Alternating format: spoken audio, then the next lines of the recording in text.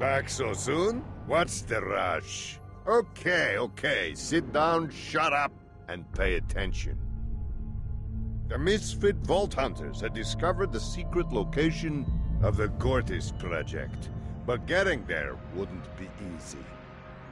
Hyperion had not forgotten about their renegade employees, and the native Pandoran wildlife was, just getting to know them.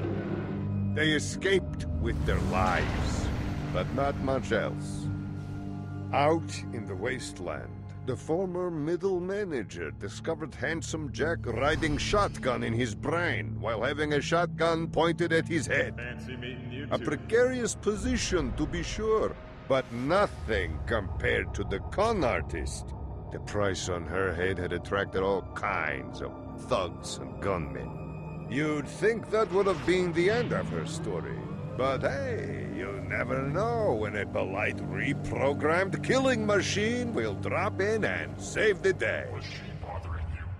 Back on the trail of the Gortys Project, they found a wondrous hidden city, risen from the corpse of a ghost town.